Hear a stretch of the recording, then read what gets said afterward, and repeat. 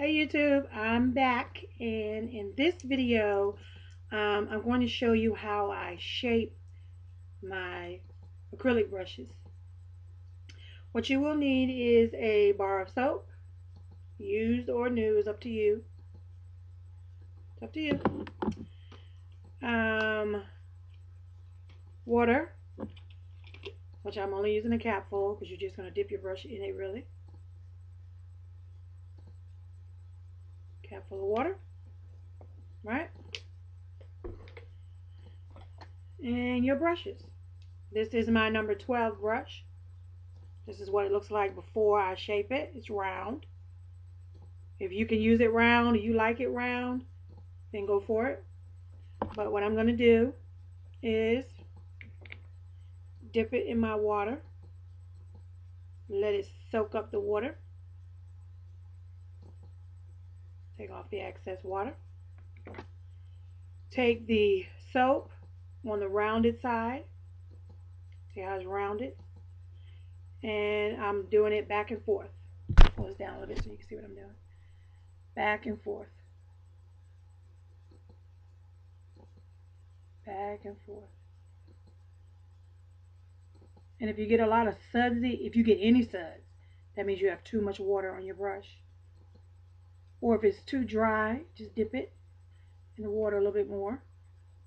And you come back right back in and just start to go back and forth. And you'll see it's starting to flatten out on its own. Right? Once you see that,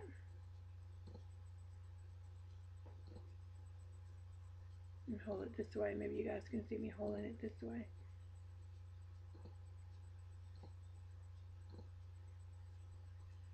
And that's it. Right?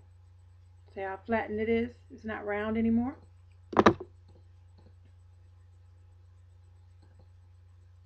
See that? And I just flatten it with my fingers a little bit, not squeezing it. I don't squeeze it.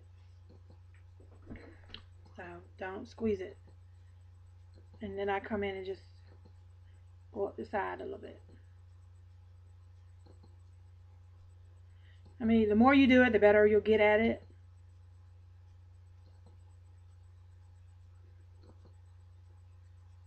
Okay. And that's what the number 12 looks like. Flattened. Okay.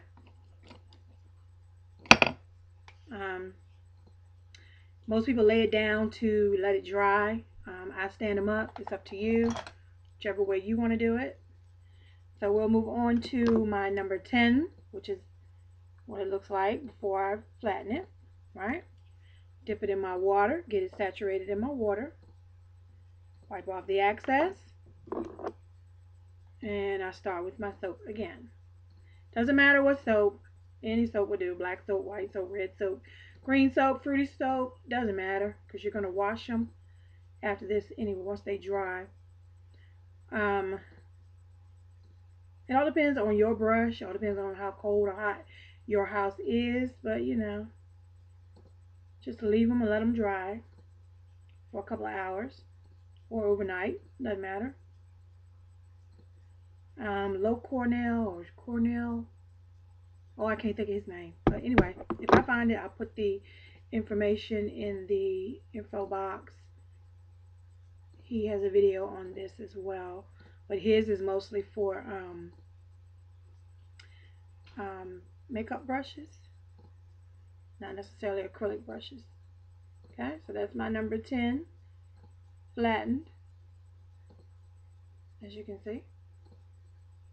And I'll come along and shape the side.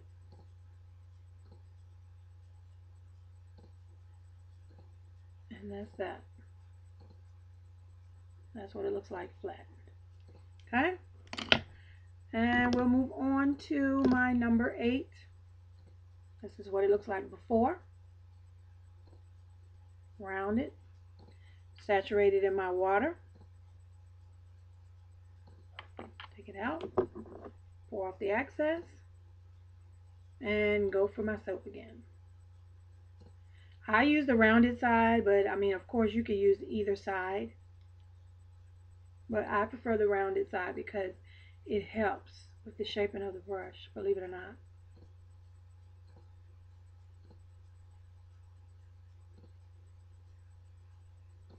And if it's real watery, you just can't get it to thicken up, just blow it a little bit as you're doing it, and the soap will begin to dry. What it means is you have too much water in your brush. But if you keep doing it, just keep going and keep going, it'll eventually get thicker, you know, as you go back and forth.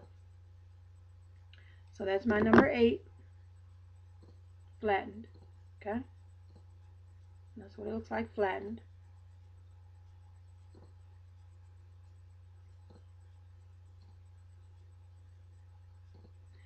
And I just shape it a little bit. You can make it as wide as you want. If you want it really, really wide, you just keep flattening it. See, that's too wide for me. That's just way too wide for me. So I'll come back in and pull it up around the edges a little bit. And all I did was go up on the edges very lightly to get the shape that I want. And that's the shape that I want. So there you have it. There's my 8, my 10,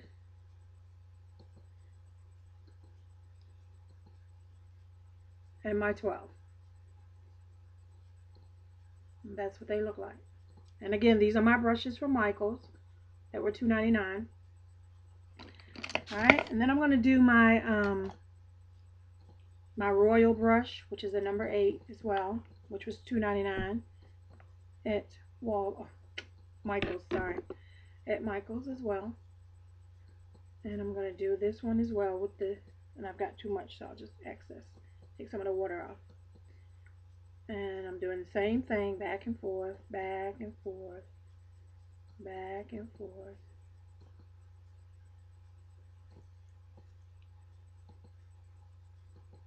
Just back and forth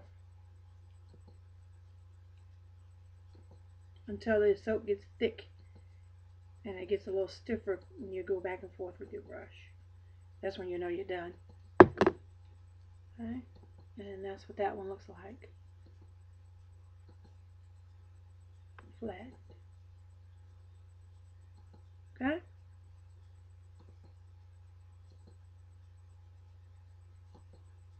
And come along the side.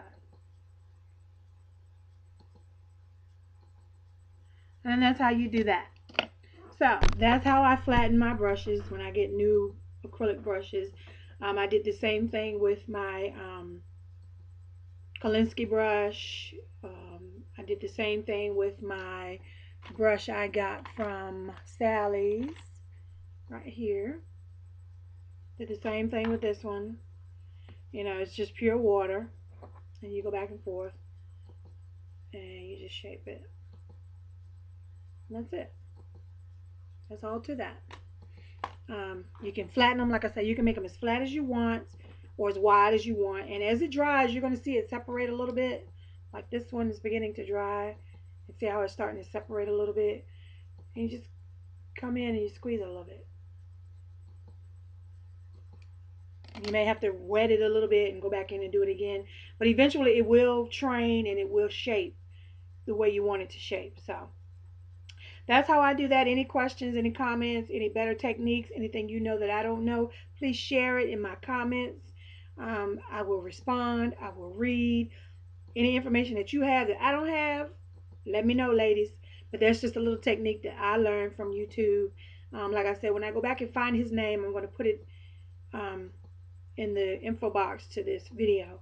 So, love you guys, and I'll be seeing you in the next video. Bye.